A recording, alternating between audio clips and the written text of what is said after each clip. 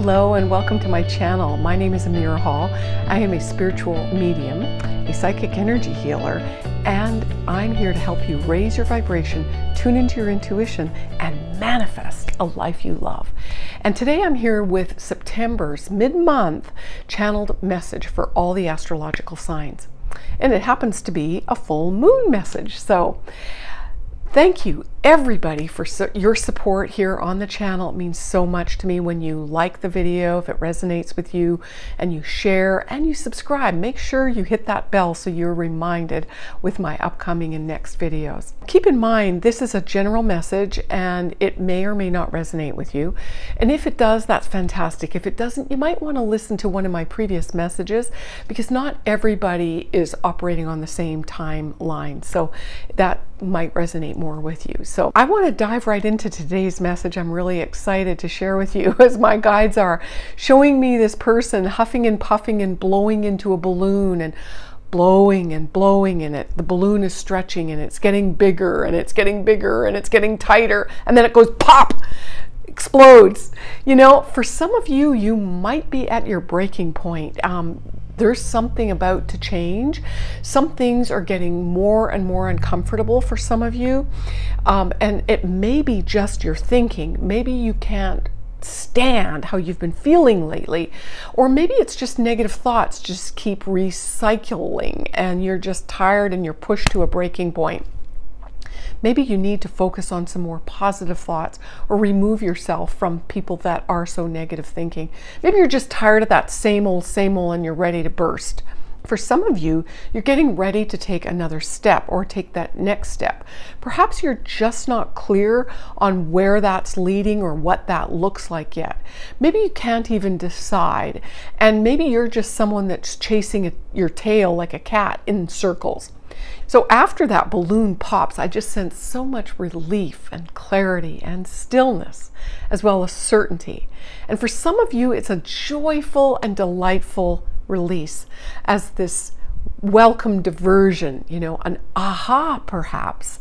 Oh, well, you know, I want to share, I use the energy tool of exploding bubbles in the work I do.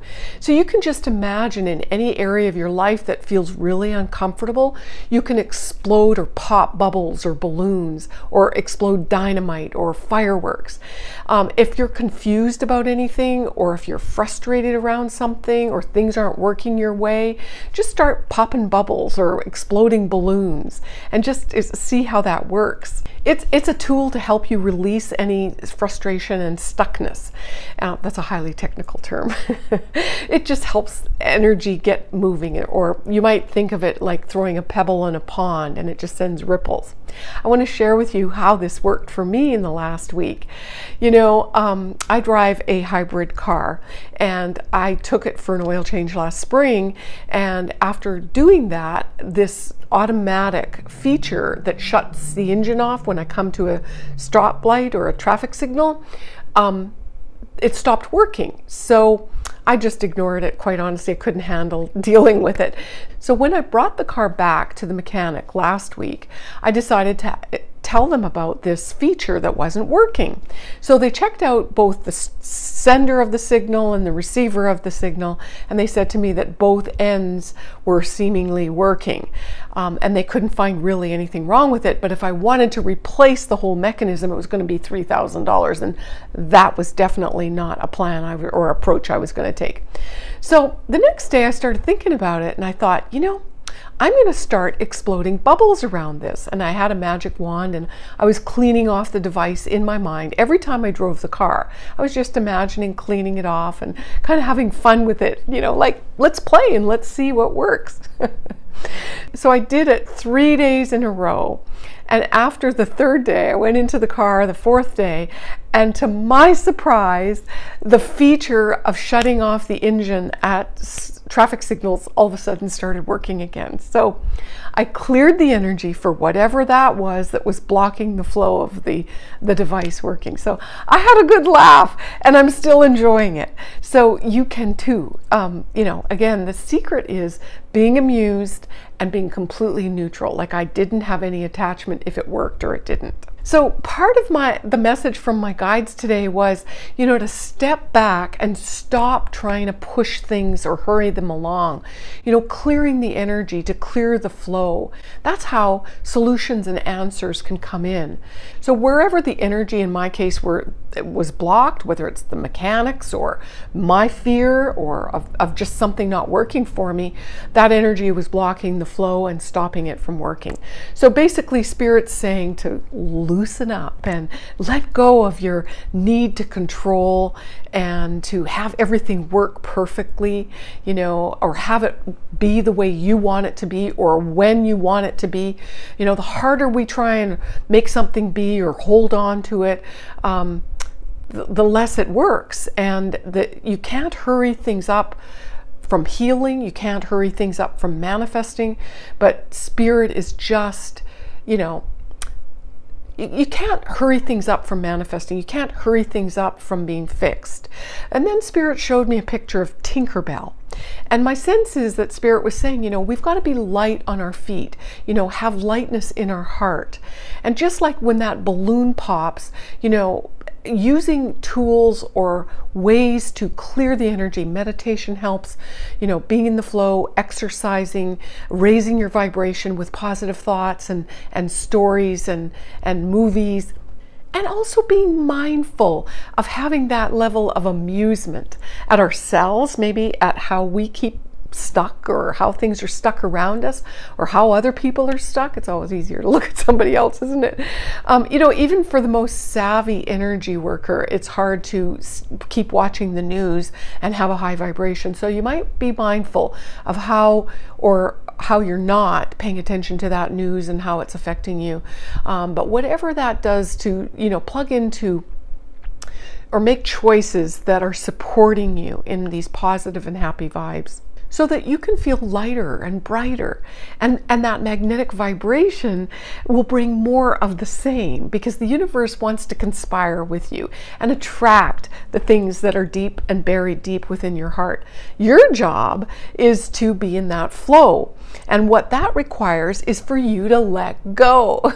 Spirit is saying that we've got to let go of these unconscious energies that are blocking us to be able to receive. Then Spirit showed me this beautiful, wide, open magnolia flower. It had 5 petals, and there was a clear golden center filled with pollen to create our future. Its fragrance was so delicate and it was uncomplicated. And the petals are strong and they're well defined and their presence is bold.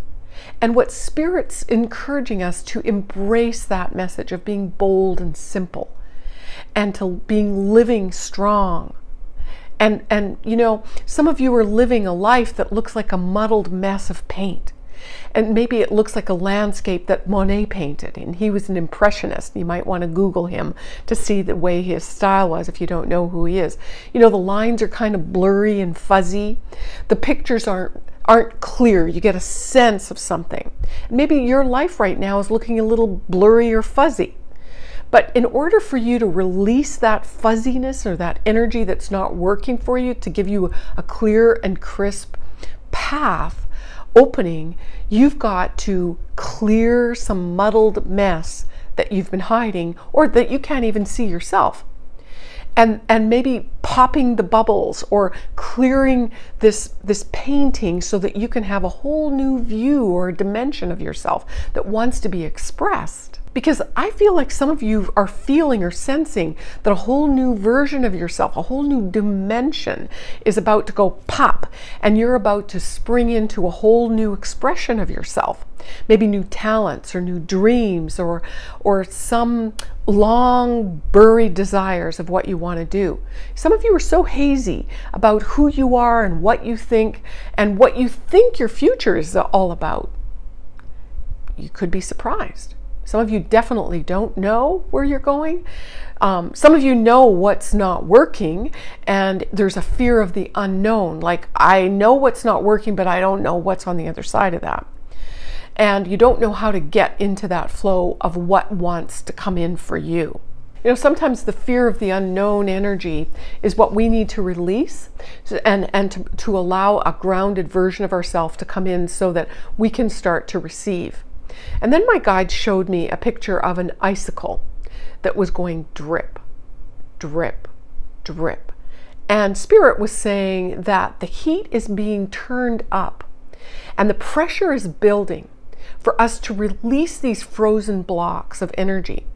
And for some of you, staying stuck in that frozen energy is quite painful. Have you ever been really, really cold? It can be actually very painful until you pass out of hypothermia, and then it doesn't hurt at all. But for some of us are trying to numb out perhaps also. But it's like being in a cave. Some of you have been isolated and maybe quietly secluded or protecting yourself as you're releasing what you think, or you're not thinking, but just letting go. And perhaps for you, you're hiding, you know, perhaps you're resisting letting go and moving out of your cave. You know, that's all good.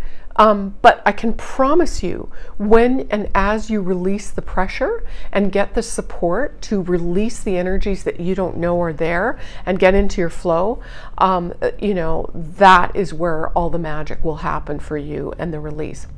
So with all of that said, I'd like to now dive into the soul wisdom cards, you know. So when I sit down and I channel the message for you, I channel the message first, and I write my notes, and I take care of trying to get clear on what Spirit's trying to tell me. And then when the message is finished, I shuffle these cards, and I shuffle and shuffle and shuffle, and then I pull 2 cards for you for the message for you, for Spirit to elaborate on what they're trying to tell us. So here's the very first message, the first card today. Love this card, actually. It's one of my favorites. And so sitting with this card, you know, really the first thing that comes to my attention is the blue, all the blue on this card. And it feels like a deep blue, and we're diving below the surface. Where we're diving is what's hidden. The process of healing and releasing as we dive deeper into parts of ourselves that we've accessed previously. You know, the dolphins at the bottom or throughout the card, you know, they're powerful, high intelligent healing beings, and they travel in pods, but they're also in the flow, and they're so gentle. I don't know anybody who doesn't like dolphins. And you know, what appears to be like a spiral of stained glass windows, each one of them has a star in them. And I was guided to count them, and there's 9 windows. So there's parts of us that are streaming through, parts of ourselves. Could we be closing windows? Could we close those? Number 9 refers to endings and closures in numerology. And could we be closing doors to open new windows? And the light of the star shining its bright light for each of us to follow as we are being guided with our angels and the Supreme Being, God, the Creator. You know, then I see there's this radiant diamond, you know, at the core of this yellow cup in the center. And that's just talking to me about the soul, the purity, joy within our heart and the core of who we are. And that diamond, radiant light. But yet there's a stream or a train of other gems that are streaming out of the core of that. And I just feel that's what the talents and the new versions of ourselves that want to be expressed and extracted from the core of who we are. And so there's just so much going on in that card. And now for card number 2. God, this is so interesting. You know, here in this card, that black wooden statue in the foreground, you know, it has no arms. Perhaps the old ways of doing things are falling away, or maybe you're being cut, maybe they're being cut off from us, or maybe you've extended yourself in ways that you're being cut off from, and maybe your flow has been cut off. But whatever that is, the arms are your creative channels, and that's your ability to create. You're surrounded by that radiant diamond necklace. You know, we're being challenged to incorporate these multifaceted aspects to ourselves and our beings, and going deeper And you know, there's a faceted gemstone around the head, and it just speaks to me about this sweet new growth and inspiration and expression. You know, there's 3 upside down vases or vessels at the top right there, and that they're out of place and they're suspended, and it just feels awkward, you know. Some of you might be feeling awkward or uncomfortable. Maybe your vessels are empty. Maybe you've given all you can give. Maybe you've released what you think all that you can release. And maybe you're just suspended, you know, and not sure where to go. You know, there is a cave-like setting there in the background. Perhaps that's pointing to you being isolated from the world or feeling cut off from old ways of being, from a version of yourself maybe that wants to come in. Because you see those pictures on the table there on the bottom, you know, I feel like it's trying to show you that some of the old versions of yourself are no longer working, and how you framed yourself or your life perhaps no longer fits. Perhaps how you've perceived yourself and what you want to shift into, how you see yourself is different. How you want to see yourself is going to be shining a whole new light of day. You know, also those succulents in the front, that's just trying to push up and push us through, you know, into new growth. And it's saying that we want to be seen. Spirit wants us to, you know, shine bright like a diamond. Spirit's saying, shine bright like a diamond. You know, I'm really, really feeling touched with that message for some reason. It's really, it's got a fiery, faceted resonance to it. I hope you're feeling what I'm feeling right now. And maybe you'll just let that diamond light simmer in through your channels while you sleep tonight. So with that said, I'd like to conclude my message today. If this resonates with you, give it a thumbs up. I'd love to hear your comments on how you're experiencing the shifts and changes, or maybe some blocks that you're feeling uncomfortable with. Please subscribe if you haven't already so that you get notifications of the next videos. If you're looking for some private sessions or having some clearing or looking for some support in clearing the energy, the email address is amirah@amirahhall.com, or the link for private sessions is below. And I'll look forward to seeing you on my next video, sending you many, many blessings for abundance and some magic over the next few weeks. Amirah, really, some amazing things are happening. Like, I've never ever closed such a big deal that I just managed to close up, and that really brought a lot of my approaches, like my debt and all these things, to such a level where it's not that serious as it used to be. Well, it is a bit cranked up now, but it's not as serious as it used to be. And really, like, the work that I do has got stronger. I mean, like, results have become faster on people, and sometimes I just sit there and like, my clients are seeing bigger results than I see on myself, and I'm like, what the hell? Like, I worked on them and they're happier than I am. Well, is this something crazy thing happening? But anyway, God bless their souls as well. So really great things are happening, and I mean, like, I'm really grateful. And seriously, when I hired you, I mean, like, when I was spending the money, now I actually played blind. I played a big rule. Like, all I had was the 2000. I said, I'm going to take this risk and see what's going to happen. And it just multi-folded and just rushed into my life, and it's really amazing. Thank you so much. It's really amazing.